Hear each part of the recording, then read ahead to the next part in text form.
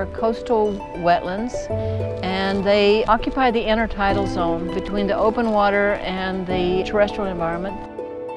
If you didn't have mangroves, the interior part of the land where people live would be exposed directly to storm damage or wind and waves. They're also major habitats. A lot of the fishes that feeds a lot of the world inhabit the mangroves, at least at some point during their life.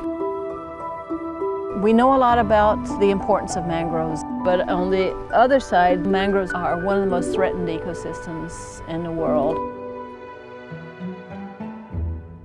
I'm Candy Feller. I'm an ecologist here at the Smithsonian Environmental Research Center, and I study mangroves. What first got me interested in mangroves, I was asked to go to Belize many years ago to do some scientific illustration. That was really the first time I'd ever spent any quality time in the mangroves, and it was like the beginning of my life. I just gradually shifted more into the research, and eventually I discovered that I needed to go back to graduate school in order to be an ecologist, and that was how I got going. I've been working on the consequences of climate change for mangroves.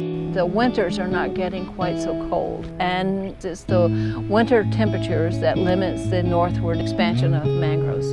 So as the winters get less cold, mangroves are able to establish in areas that they couldn't previously. Mangroves are expanding in these places where the climate is getting a little warmer, but on the whole, mangroves are one of the most threatened ecosystems. They're threatened primarily by conversion to other types of systems. Mangroves are being converted into aquaculture, primarily for shrimp farms. Mangroves are also being converted to vacation homes or resorts.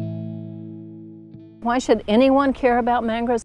You find mangroves along coastlines that have coral reefs or seagrass beds, systems that need to have clear, low-nutrient water in order to persist. So as water runs off from the land, mangroves trap that water, trap that sediment before it gets out to these more sensitive ecosystems.